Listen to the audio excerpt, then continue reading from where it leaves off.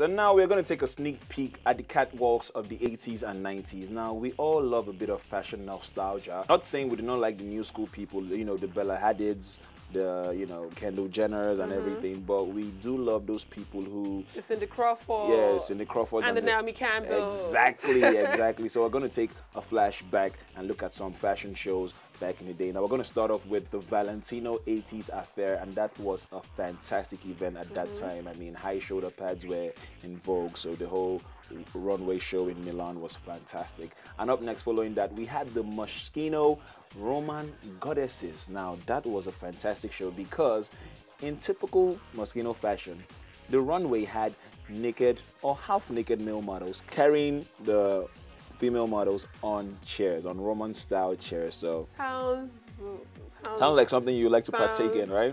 Something I like to see, not necessarily. Okay.